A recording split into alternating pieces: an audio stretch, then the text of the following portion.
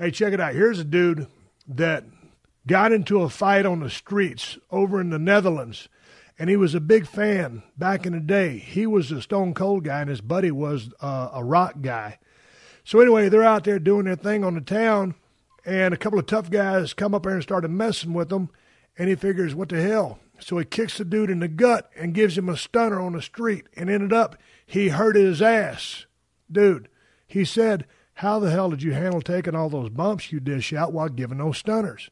Hey, dude, I gave the stunner to Ahmed Johnson on the cement floor one time on an overseas trip in Germany. After that stunner, I never, ever gave another one outside the ring.